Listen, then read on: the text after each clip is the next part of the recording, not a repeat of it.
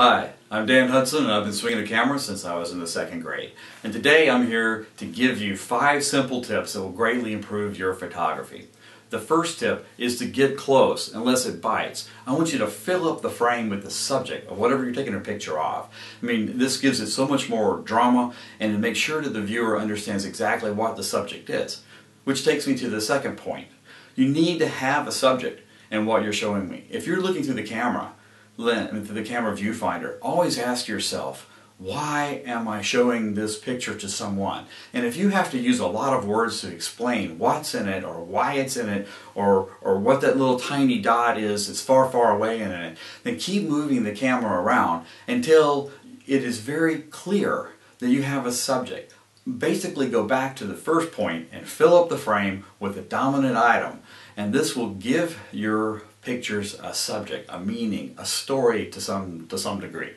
Now, the third item I want to tell you about is, who told you to stand up straight when you're taking a picture? Of course your mama told you to stand up straight, but I want you to roll over, crawl under, play dead like a dog, whatever. Just don't take pictures at eye level. You see so many people on vacation that are pointing their camera right up here, click, click, click, click. They're painting the world as everybody sees it, as they saw it, which is fair, but you want to add drama and show me something different. Don't show me an everyday shot. I want to see you go under with your camera. I want to see your camera over. I want to go to the side. Whatever is different. Like I said, roll over and play dead like a dog. Crawl up under it and give me a different view of that subject. And then your picture will have much more drama, much more eye appeal.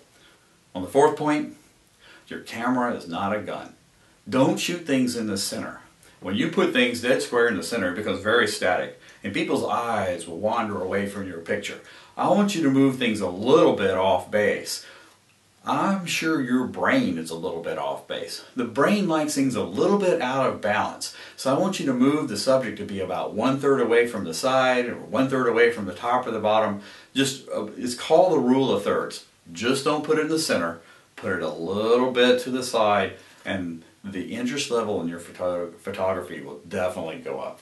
Now, on the last point, look for patterns and shapes. The brain will follow patterns, and you need shapes and patterns to bring fluidity and motion to your picture, and it will pull the eye in to the subject matter. Now, this goes back to the first two. Fill up the frame, have a subject, and the last one gives pathways to help the eye get to the subject and stay on the subject, and that helps the viewer to have the same experience that you were having when you took this picture.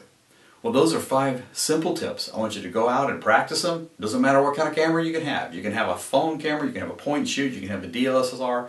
Those 5 tips apply to photo competition and have nothing to do with the technology. So I want to see your camera out and about, and thank you very much. Again, this is Dan Hudson, swinging his camera.